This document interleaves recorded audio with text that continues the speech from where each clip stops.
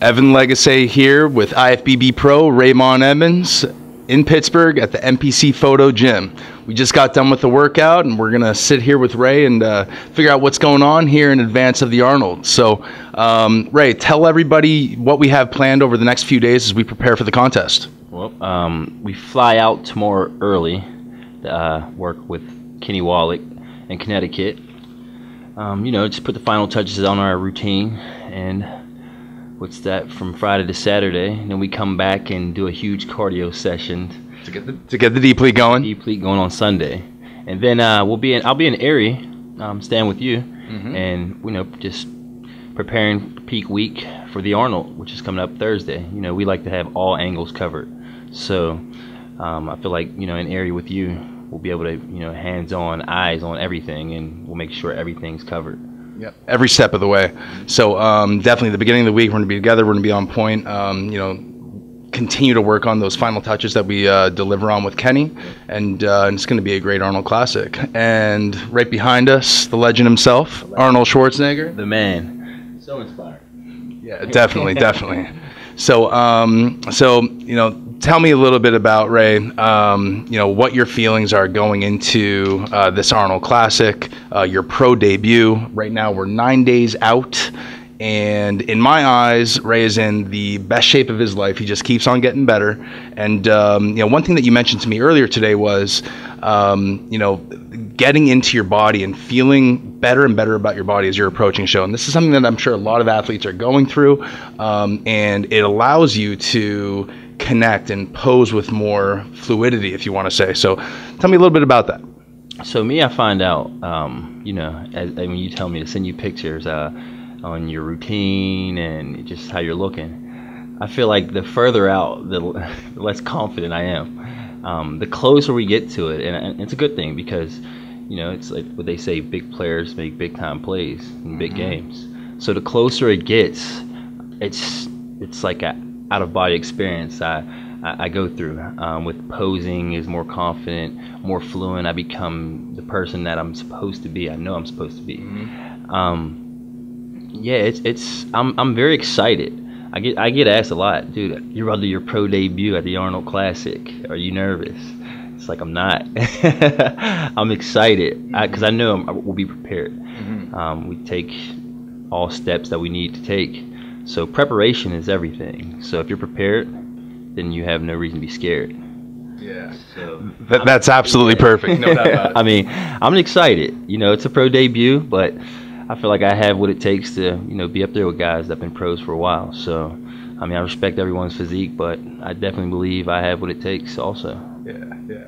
I like it. I like it. It's sort of like, you know, you're picturing yourself where your potential is, and you're going right after it with your preparation. I think that's been, you know, part of everything that you've been able to achieve so far, and I think it's just going to continue. So you mentioned somewhere in there about sending me pictures. So I think, you know, it might be an opportunity for you to share with the fans, you know, how you gave me a heart attack the other morning for me, but the night for you. So how about you expand into that a little bit? Well, as you see, that nice little piece of art we have on our face right now. I'm a supervisor for overnight restaurant cleaning company, and I'm, you know, my normal nightly services, just moving how I do, and you know, taking care of something, and I come up and, you know, we had a little accident. The funny thing is that I didn't like overreact, panicked or anything, because I didn't feel anything was broke or feel anything, because I hit it really hard. But I didn't feel anything irregular. I mean, I felt a little blood, and I'm thinking, maybe a little cut, maybe a, you know, internal bleeding under the nostril or something. Yeah. Nothing to freak out. So I continued for about an hour into working, and I didn't tell you guys about this. I'm on my way out the door. The staff starts coming in, and they're asking me like, dude, you need any help? And I look at them like, no, I got this. So as I'm walking to wash my hands, I look in the mirror, and I noticed I was bleeding. So I'm thinking, like, they're probably like, look at this savage. So I sent you the picture at about, what, 4 a.m. And, you know, just an up close and personal picture, it just dried blood, just looked 10 times worse. Yeah. And I go, yeah. So at that point, I wake up in the morning, obviously, and I see this picture, just a mugshot of Ray's face, you know, blood here, cut here, and I'm like, Oh my gosh, the first thing that comes to my mind is like, looks like Ray got jumped. He's probably gonna have bruises coming out in his face. What happened to his body? So I'm quite worried at this point, and obviously he's sleeping because he was just working the night before. So I sent him a few text messages, and very interested and concerned, trying to figure it to out, say the least. Because I even sent him a message saying, "Well, what remedy do you have for this by the Arnold?" And I woke up to like a barrage of suggestions and remedies, and I woke up after seeing his messages and was just dying, and just laughing, man, because I know his concern. But we definitely had a protocol. Yeah, we did. Definitely. Right on. So, one other thing that keeps on coming up, because I've been getting some stuff on social media as well, just in relation to you. I'm sure a lot of people are asking you a lot of questions right now. So, what seems to be the standout question? Like, what topic do people want to get into the most? Well, in the gym, on social media, and whatever, people tend to ask, "Can you write me a diet?" And it's like the infamous diet question. It's.